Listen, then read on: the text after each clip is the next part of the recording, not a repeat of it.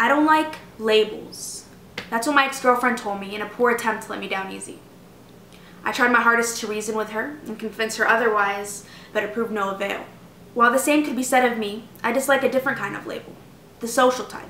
Simply put, if there were no labels, there'd be no privilege. Are benefits that are determined mostly by the circumstance one is born into. That being said, stereotypes play a vital role in that. For example, economic privilege is largely based on what class one is born into.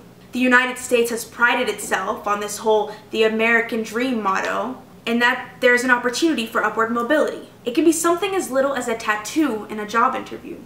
Every kind of social privilege is linked to some form of maltreatment of a group in the past. Racial, blacks were enslaved. Gender, women are denied suffrage. Gender identity, transgenders were not allowed in certain public places. Sexuality, it was illegal to be homosexual. Religious, millions of Jews are persecuted. Everyone likes to think we're currently living in such an advanced and post-insert oppression of various group society, but the truth is we don't. It is more evident now than ever in the language some people use every day. Nigger, bitch, fag, kike. The list goes on and on. These words, obviously derogatory slurs, are still linked with injustices these people face. And although it's nice to think it's all in the past, but it's still alive today. I couldn't imagine being gay and listening to a priest who is supposed to be viewed as an extension of God himself preach that something that I am, something that I have no control over, is wrong.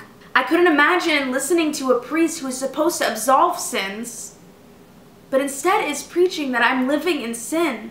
It reminds me of the irony of the Founding Fathers. All men were created equal, yet there were slaves all around. This all goes back to labels and how to a certain extent they define you. A gay person in theory could live the holiest life, do all sorts of wonderful things, win the Nobel Peace Prize, yet they're still discriminated against in the Catholic Church because in the Bible it says marriage is between a man and a woman. Marriage to whoever one loves shouldn't be a privilege only some have. It sounds cliche, but I don't understand why society can't see through the first label into what is underneath, because that is what should define someone. I can get married in whatever US state I want. I can hold hands and kiss my significant other whenever I want, and no one will look at me any differently. I don't know how the government continues to make the decisions they make, or the Catholic Church continues to preach the things they preach, knowing the ramifications it has. I no longer think, well, it doesn't apply to me, or it'll take too long to fix anyways. I grew up in Catholic schools, going to church every Sunday, and now I finally have the mindset to not accept the religious beliefs that were handed to me. More than anything else, I've learned to dig deeper and look past the labels that even I create in everyday life.